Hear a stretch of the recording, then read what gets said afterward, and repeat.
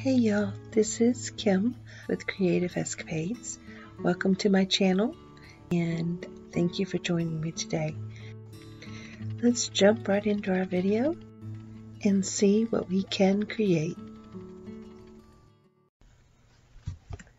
So today's project is going to be this stainless steel coffee mug. I have been wanting to do one of these for a while, and I actually found these blanks on Amazon, and I'll put that link below in the description. Got these in and I just love them. So the only thing I've done to prep this cup was I did a wet sand with 400 grit paper to just break that finish that is on the mug, and then washed it with warm water and Dawn dish liquid soap and spray painted it with some matte white spray paint, and it was Crayon, I believe, but I will put all that in the description as well. And then I am using the Faux Rizzle resin, which is a 1:1 ratio, and I'm going to do the epoxy method on this cup. So I'm just making sure that the epoxy is covering the entire surface of the mug, getting up under the handle and over the handle, on the sides, and all around the tops and bottoms of the cup. And once I get it all on here, I'm going to use my torch and just kind of warm it up a little bit so that the resin is smooth before I add my base color of glitter. And this little silicone bowl that I'm using, these are great because you could just let the resin cure in there, whatever little bit's left, and believe me, I don't leave much in there. Resin's too expensive, but you can let it cure, and then it just peels right out. Wipe it out with a little bit of alcohol and you're good to go. Also wanted to say I use the wet sanding paper because it does not leave dust residuals in the air, and I work in my home. I have a home studio here, so I just don't think that that's really healthy to have all that flying around. So I use the wet sandpaper. Now I'm going to add my glitter, and this is from Glitters Designs by 2, and this is UV Glass Slipper, and it is a gorgeous, gorgeous, very fine glitter, and it will work really well on this project. When I start sprinkling it, it's going to just lay down into the resin and give me a fairly smooth surface. And once it cures and I put the next coat on there, then I won't have, if any, sanding to do whatsoever because it's a very fine glitter. And I do see where I have a couple of pieces of bigger glitter in there that are chunky glitter from a previous project, and I'll show you what I do to fix that as well. So I have a catcher paper underneath my cup so that any of the glitter that does not stay on the surface of the mug will fall on that. Then I could put it back into my bag of glitter and save it for another project. And that's probably how those little pieces of chunky glitter got in there. But so, all I do is I just remove them very carefully with either tweezers or X-Acto knife, and I will slow the video down at the end of glittering this so that you can see exactly how I do that. And then I just save my glitter. It's just too expensive to just throw it away. And so I saved it and I put it into a small container, one of my little mixing medicine cups, and tilted my turner up a little bit and sprinkled the bottom. And here is where I'm going to remove that chunky piece. And then just carefully pat the glitter back down into the epoxy. See right there, that's all you have to do. And then don't leave your turner still for very long, because if you do, your epoxy will move and you may have like a ridge or a drip or something on the other side. So make sure that you don't leave it still for very long. So here we're going around, and I know there is one more piece of chunky glitter that is on the handle at the base. So I'm going to get my X-Acto knife, and then I'm going to stop the rotisserie or the turner and get that off right here. So just take the X-Acto knife, just lift the piece of offensive glitter, and then I'm just going to take a little bit of glitter off of my catch paper and just gently tap it into that space, and then voila, we'll let it go. I'm going to clean my space up, and we're going to let this turn, and then we'll come back and get ready for our next step of designing the cup. So it's been 24 hours now, and I am going to use some alcohol inks on here to put a design on.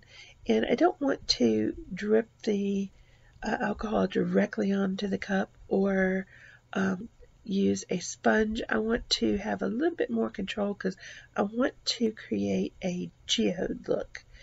And I'm using Pinata Magenta alcohol inks right here, and I put it into one of my little mixing medicine cups, and I will put the link to those below. I get these off of Amazon as well. And I am just using a kind of a fine tip paintbrush to actually paint the design that I want onto the surface of the tumbler. And this way I can control how much actually goes onto the cup. I won't have any runs or drips that I have to clean up. And alcohol ink dries very, very fast. So in this medicine cup, if it dries up, then I can just add some 91% alcohol and let it sit there for just a second or two, and it's right back to where I can use it. And it's starting to dry up right here. I'm just trying to get that first line of the geode. I am going to be using the magenta, and then I use passion purple by Pinata, and then I use turquoise by Marabu. And then for the very outer edge, I use Stone Coat Countertop's Gold Dust, and that is an epoxy pigment. But I mixed it with a little bit of the 91% alcohol and made my own gold ink that I put on the very edge, outer side of the geode. So I'm going to speed this up here because I know you don't want to set, and because it actually did take me an hour to get my design on here, and don't want to lose y'all. I want you to stay and see what it actually looks like.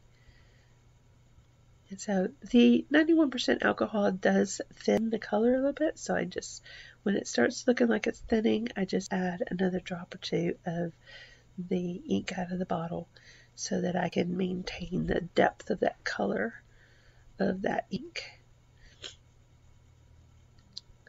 And I'm going over the edge of the bottom. I want to carry the design over that away. And I'm bringing the geode really close to the mug handle, but I'm doing that on purpose. I really wanted to incorporate the handle into the design as well. So now I'm using the Passion Purple, and this is a gorgeous alcohol ink. I love the depth of this particular purple. And this is Pinata also.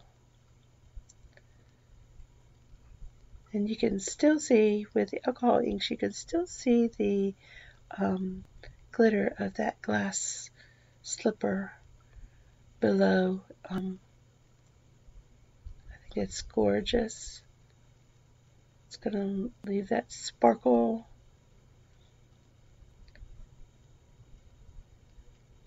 And we'll start the other side, and you can see where on the handle I am also going to do the design onto the handle as well. And now we're working on the gold. I've already put down the turquoise. The turquoise was the Marabu ink, and that's another color that I really like.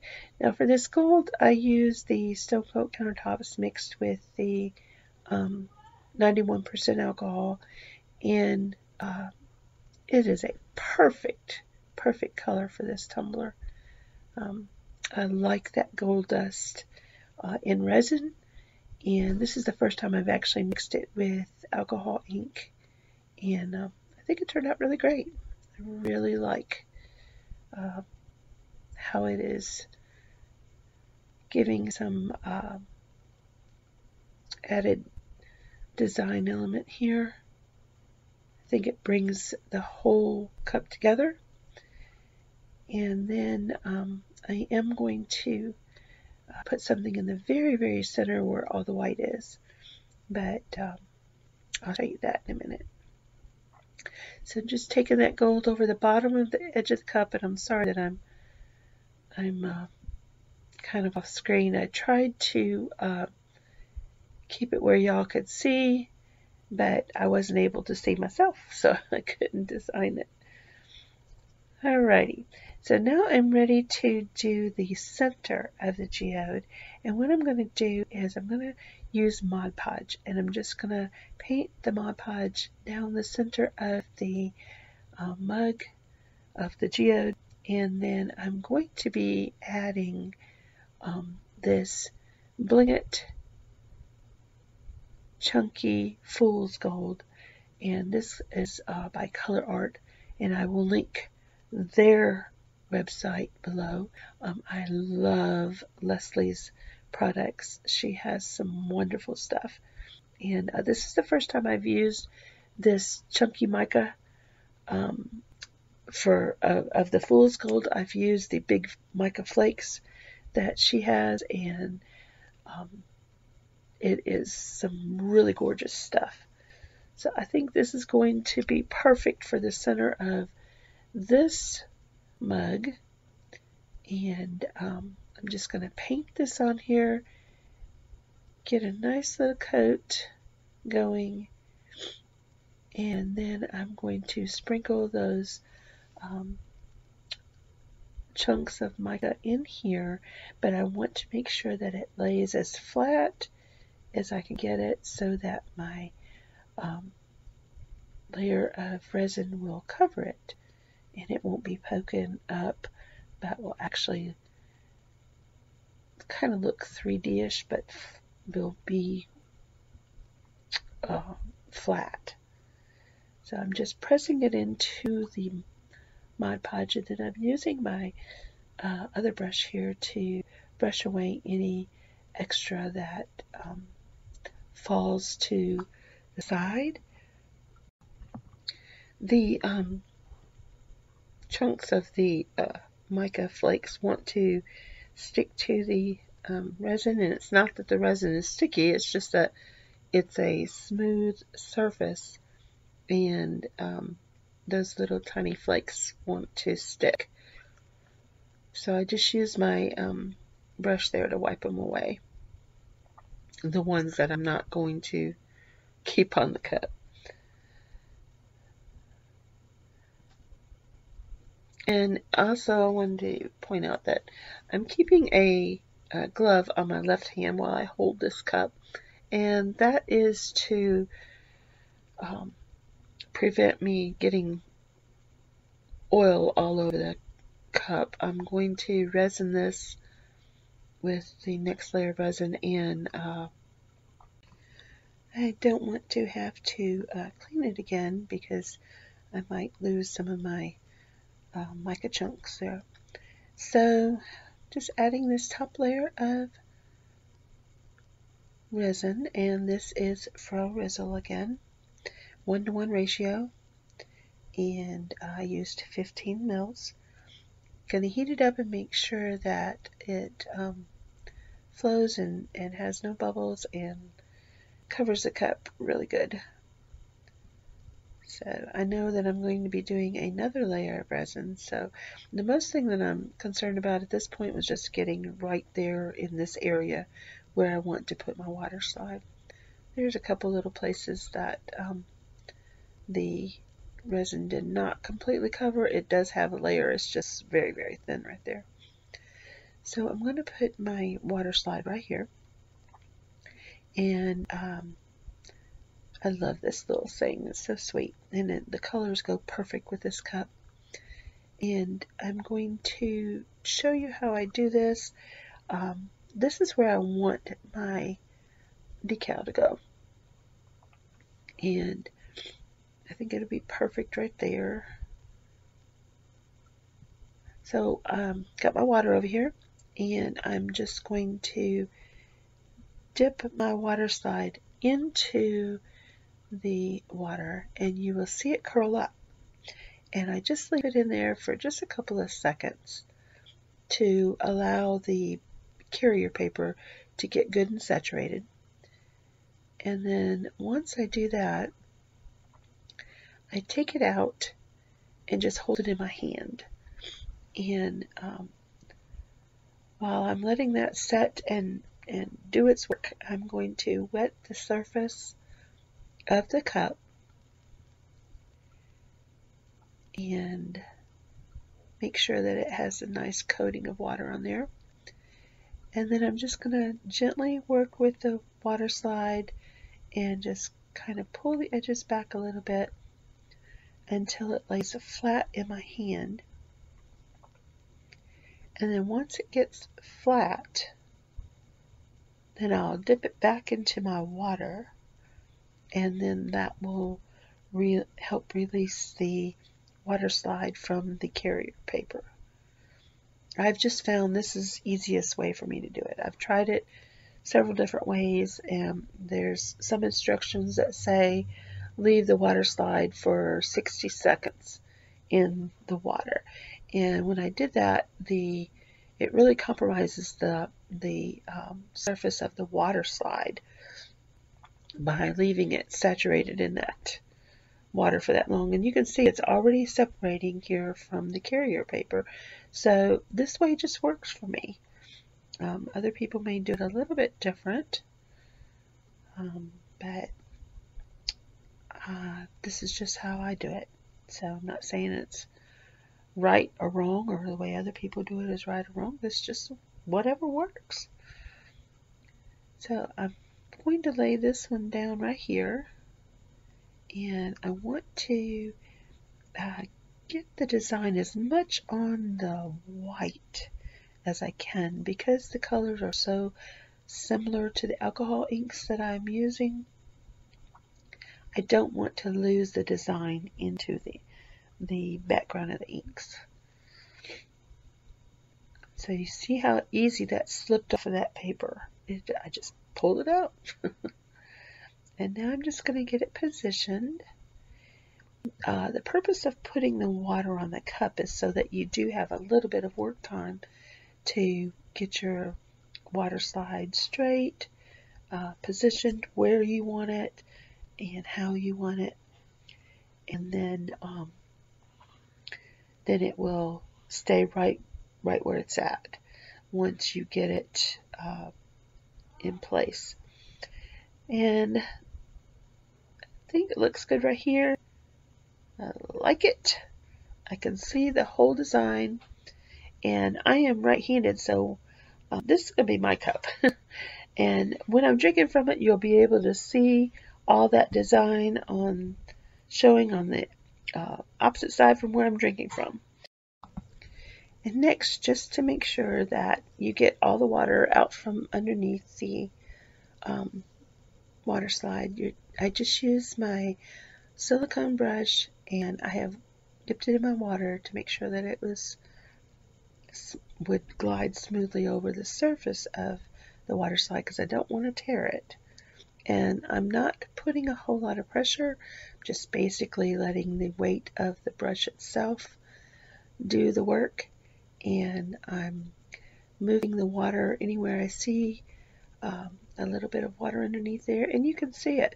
There'll be a little spot that moves, and just pushing that water out to the edges.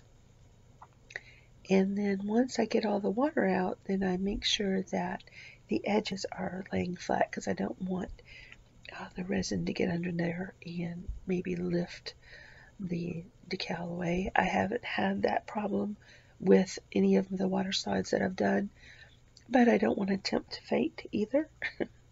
So I do make sure those edges are flat. And I like it right here. I think it looks great, and it's ready for its last coat of resin. Again, I'm using a Faux Rizzle, and it is 1:1 ratio, and I'm using 15 mils again.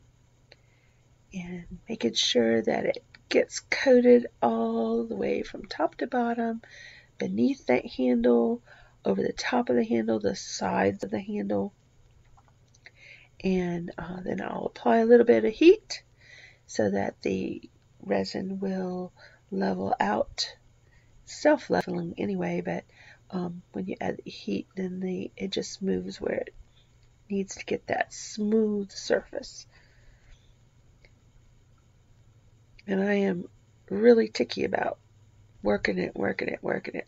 Sometimes I think I overwork it, but I'm after that smooth look. And voila! Here she is. I think she's gorgeous. I love her. She's beautiful, and the colors are perfect. You can see the design, and I'm so happy. The design over the handle just brings it together in the chunky fool's gold there in the center. I just think it's great. And I hope you have enjoyed this video. And if you have, please like and share. And if you haven't subscribed to my channel yet, you can do that now and ring that bell. You'll get notified when I upload future videos. If you have any comments or questions, leave them below. I love to hear your feedback, and all of that helps my channel grow. And I so appreciate you taking your time to watch what I do and help me grow as well. So this is the top of these little mugs, and it has a open and close. So I'm so excited. I can't wait to use it. It's going to be great. It's going to be my companion now. I want to thank y'all for joining me today, and I hope to see you in my next creative escapade. Bye-bye for now.